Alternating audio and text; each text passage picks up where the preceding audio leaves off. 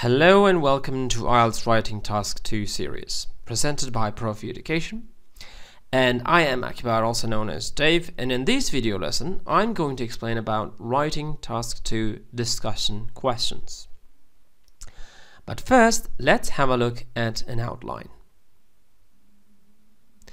In this video lesson, first I'm going to explain about types of writing Task 2 question related to discussion. And then I'm going to explain about the structure itself, and then we will move to how to write introduction series, and you are going to learn how to construct the body paragraphs.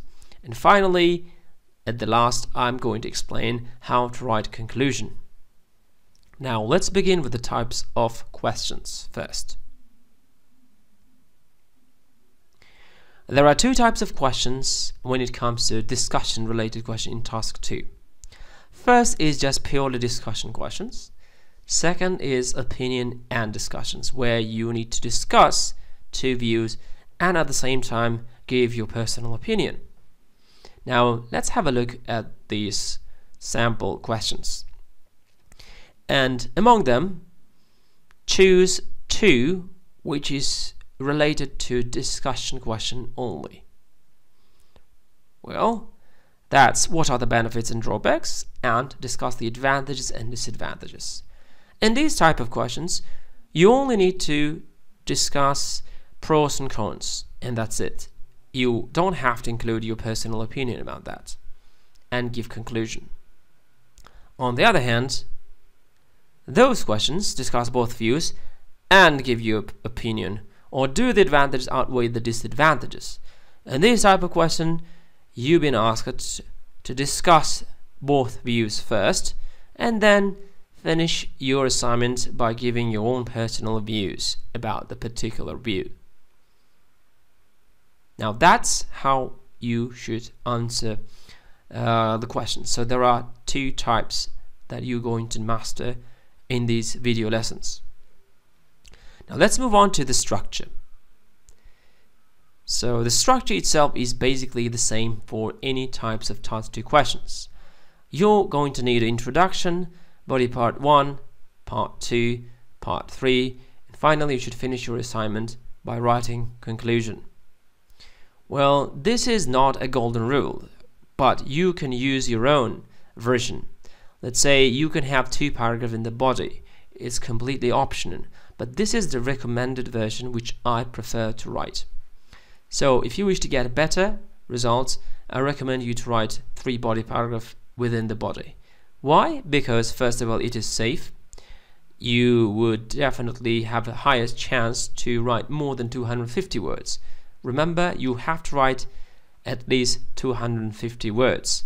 Secondly, you can give your ideas and points more separately, neatly in organized way. And 3 points is much better than 2 points.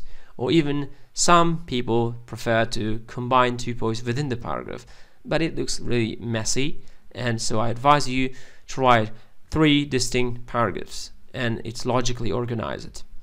That's how I recommend. So in generally, you need to write 1 introduction and 1 conclusion at the end, and complete the body part by writing 2 or 3 parts. Now let's move on to writing an introduction.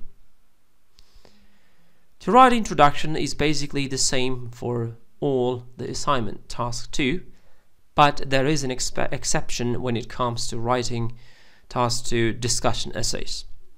So first you need to write general statement about the topic and add extra sentence to support this first. So what I mean by that, you have to find out the general statement and then give extra support, give extra example or something to explain the situation. And finally, you should rephrase the question with your own words. Okay, so if it's in the question form, you have to change it into a positive sentence. And here's a reminder, you shouldn't use thesis statement when you have a discussion essay. So do not state your own opinion in the introduction, and you don't have to declare what you're going to write. So thesis statement usually is advisable to opinion and opinion related questions, but when it comes to writing discussion questions, you should better avoid them. Now let's move to the testing session. So I'm going to ask you some questions. You pause the screen and try your best to find the answer. Now, which is the discussion essay? So look at the two examples and decide which one of them is discussion related question. You can pause the screen and think about it. Well, that's the second one. Now let's have a look at another one. Have a look at these both, pause the screen and decide which one is discussion related question.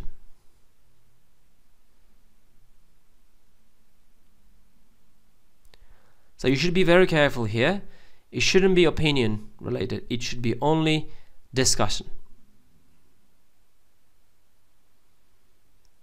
Okay then, now that's the second one.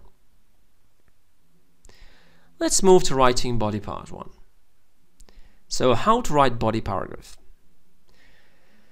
So to answer, there are two types of way of answering discussion related question in IELTS writing task 2.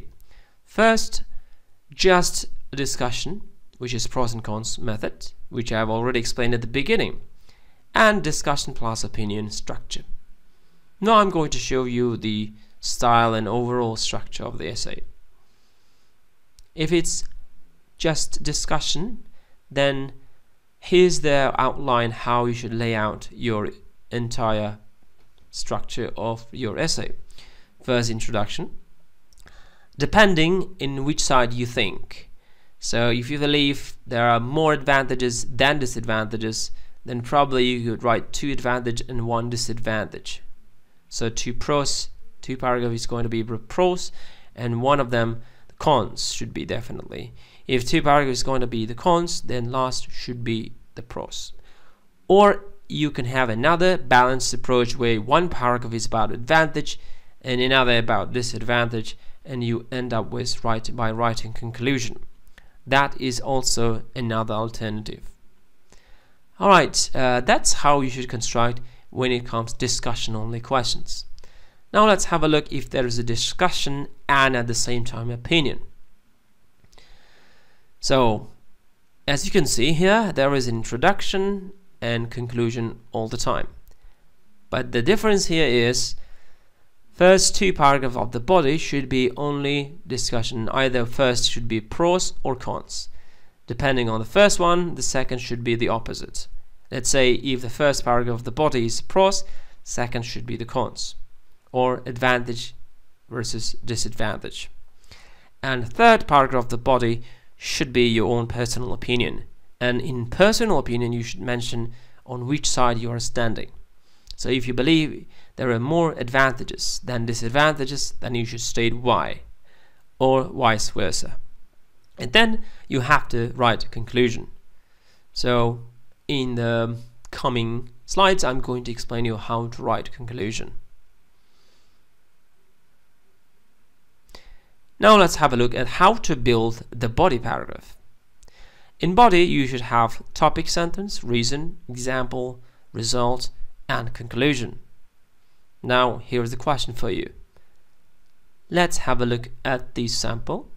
You can pause the screen and find out which statements is for topic, which is reason, which is example, and which is result and conclusion. Now let's have a look through the answers. So a topic sentence is usually at the beginning of the paragraph. So some people argue that the general gap is too wide. So generation gap, what I mean. Second comes the reason. So you should always follow up with a reason and example whenever you give some point. So once you've given reason, it should be example to be followed with. But in these circumstances, the blue one, the technology which is used very differently, is in reason, and then comes the result. And final one is again reasons given. Alright, so reason and example could be the same. So you might wonder why there is no conclusion. In certain paragraph, you don't have to include the conclusion, but sometimes you may need this. So I've written this deliberately because you may need a conclusion depending on your situation. But if it's not, you can use 2 reasons because there is 2 points. And if you have given you can give 2 examples, sometimes you can give 2 results, depending on how you organize. But make sure your body needs to contain most of these elements, such as topics, reason, example, and result and conclusion is optional, but you have to write at least one of them. This is usually when you write final statement in the paragraph. Now let's move on to the next. Alright, now let's test your knowledge. There are the gaps given for you from 1 to 5. There should be some words, linking words should be.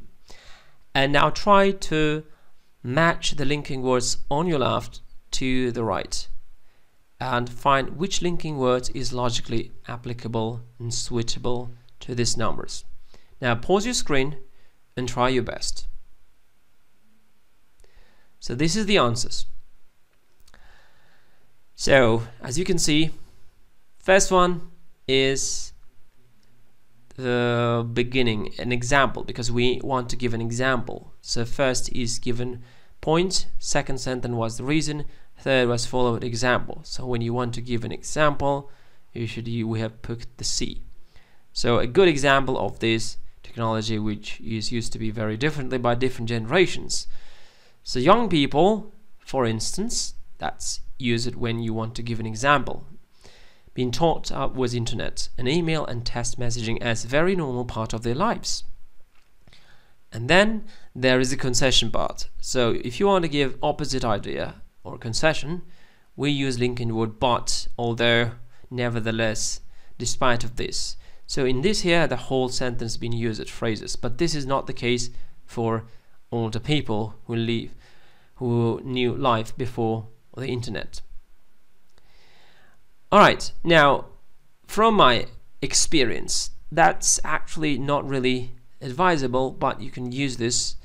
So from my experience is you can give something from your own life, but it is not really advisable for you to give all the time, because in the writing task too, usually you have to give example in a broader way, but personal experience shouldn't be allowed most of the time.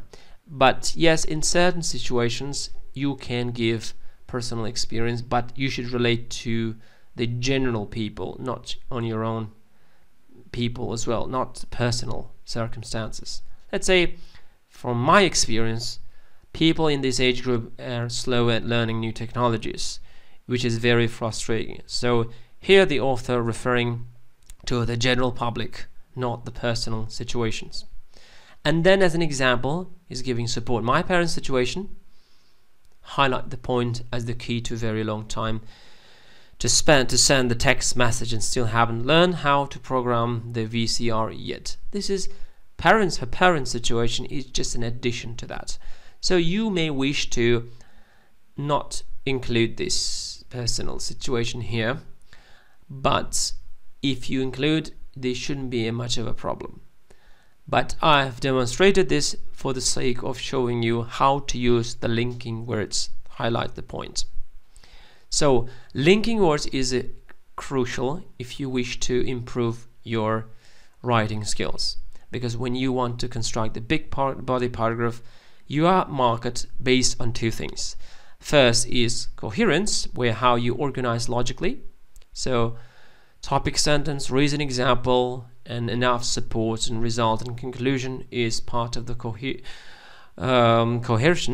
And cohesiveness is another factor, which means how you connect the ideas by using linking words, such as, for instance, but this is not, for example, but, although, as a result, so, in conclusion.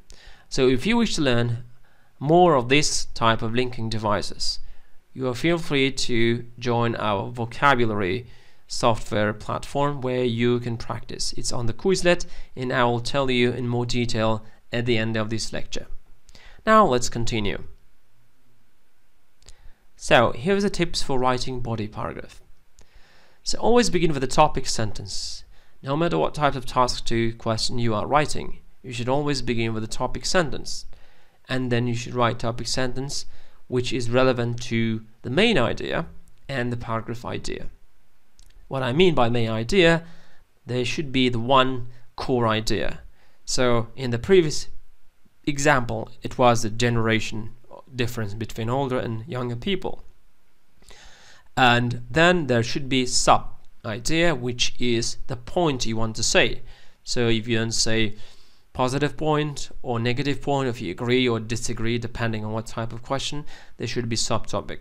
So it should be both related to the topic sentence. If one of them is related, another one is completely irrelevant, in that case you are going to lose the mark because you are off topic. And then final tip is make sure you write at least 4 to 5 sentences long. Why? Because this is the secure side. If you write less than 5 words, there is a problem. Less than 4 words, I mean sentence, you might have a risk of writing less than 250 words. But it's still, there is not a golden rule. It's completely up to you as long as you make it 250, but this is at least in generally advisable tips so that you can have a better score in the future. Alright, now let's move to writing conclusion. So, how to write conclusion? In conclusion, you have to follow 3 following steps. Write a general 1-sentence summary. So they should be related to the core idea. And then focus summary of the main points. So you have to mention all the points which you stated in your body paragraph. Let's say paragraph 1, paragraph 2, 3, 4. You have to mention points. Either it should be negative or positive points. And you have to use original vocabulary. What does it mean? It means you should avoid repetition of the words that you have used. And then finally add statement by telling your own personal opinion or something new. So here is an example. In conclusion, there are clearly both positive and negative to spending an extended period of time in overseas. So as you can see, the main topic here is in overseas. Okay, now while going abroad can be a great experience and lead to better lifestyle for many people, there are too many differences to cope with. Well, this part is mostly related on individual points, as you can see. So the first point probably is great experience. So going abroad can be a great experience, that's a positive plus, and lead a better lifestyle, that's the second plus. And probably the author mentioned something negative, which is differences to cope with. Maybe some people may have difficulties to cope with living in abroad. So this is one negative. That's briefly mentioning of what is stated in the body paragraphs. And finally, the author has given the final opinion. So in my opinion, you have to declare your own opinion. In my view, I believe if you go with the right attitude, so if you paid attention, the word you can be used in writing task 2 despite it is saying formal, because writing task 2 is not completely formal, it is semi-formal. Means you are allowed to use we, you types of statements, and you are slightly allowed to use personal situation as well, but don't overuse it. So that's why I'm saying it is semi-formal. So if you go with the right attitude, moving overseas should be an absolutely unforgettable experience. So your final opinion should be included. It is very advisable if you wish to, and it makes it better in conclusion and longer, and you can have a broader opinion plus grammar range and accuracy and lexical resource bonus you can get from here. So this is basically how we should organize your conclusion and how you should write typical conclusion. Now, I hope you learned something from this video lesson. So what you should do next. So if you're an existing member to our online classroom series, you have got an access for free of charge to a vocabulary series. So in Quizlet account, you should install, if you don't know the Quizlet, search in the Google what is Quizlet means. And I have already included the links in Google Classroom if you are the customer. And in this Google Classroom, you can find out the link to the vocabulary series, where you can practice all IELTS writing and speaking and reading related vocabulary to expand it and build it. And you just have to search the username Akbar_Battle_, capital letters IELTS. And there you can find enough information and practice exercises and tests and very interactive cards about vocabulary. To expand your knowledge and practice more questions, you have to refer to online classrooms, which is Google Classroom platform, where you can find many exercises, quizzes, and self-checked automated questions. So if you have any questions, feel free to comment below and refer to the administrative department. We hope we can help you with the best effort. So thank you very much for your attention and enjoy your preparation to the IELTS.